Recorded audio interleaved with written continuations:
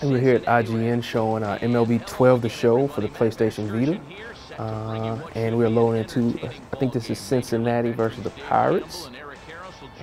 So I'll just give a quick rundown on some of the things that makes the Vita cool. Is one, we've added touchscreen functionality for while you're pitching. So you can pick your pitch, which Eric will do. And you can see he can touch his fastball and he'll actually choose that pitch to throw. And you can pick where you want to pitch by touching the strike zone, and it'll move the ball over. And once he's moved it over, he then uses the regular mechanic to pitch like you would on the PS3 version. You can also do pickoffs using the back touch, and you can also field using the back touch as well. All our menus you can navigate through touchscreen controls, and that's kind of what we wanted to do, being the first year on a new console, is use things that make the Vita special, but not maybe go too crazy in the first year, because what was really important for us was getting that PS3 MLB The Show experience on a handheld that you can take on the road. We were confident that if we could do that, people would be really excited about getting their hands on the Vita version. The next big thing for Vita is cross functionality with crossplay.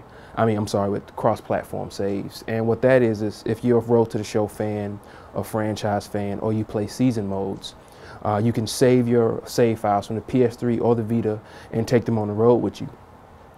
And it's a really simple process. When you go to load franchise or you go to load Road to the Show, it gives you an option to upload to the cloud. You hit X, it throws it up there, up to the cloud. You pull out your Vita, you take it on the road, you turn it on. If you go to load that same Road to Show franchise file, it's going to ask you, do you want to download from the cloud?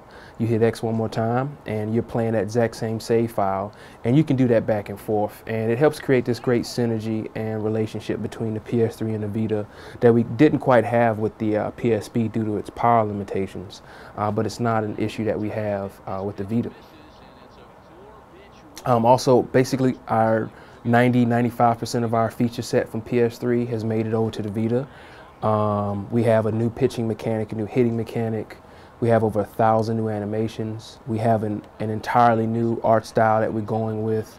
We have new commentary. All of that has made it over to the Vita. So you're not really getting MLB 11, you're really getting MLB 12 The Show minus 1 or 2 features. So it's a fully fleshed out game for the Vita that'll launch on March 6th along with the PS3 version. How's the position right now? Okay. Yeah, it's fine. Did you want anything else, or is that it? Was that pitching the whole time during that video? Yeah. Yeah, so I'll be there, yeah. One more out. Yeah, okay, cool. You can fast forward. A little bit of the hitting footage as well. Okay.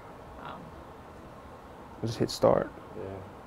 And go down to fast forward and hit next half inning.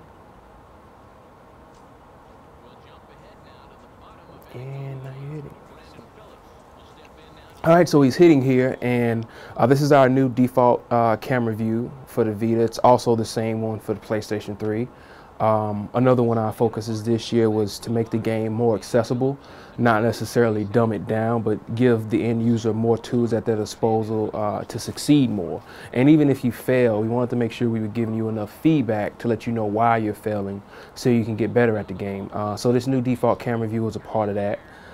This swing analysis, swing info graphic that you see on the left side, on the right side of the screen behind the batter, gives you info on your contact and your swing timing. So if you didn't hit a home run, you struck out, at least you know why you didn't succeed, so you can learn how to get better at the game.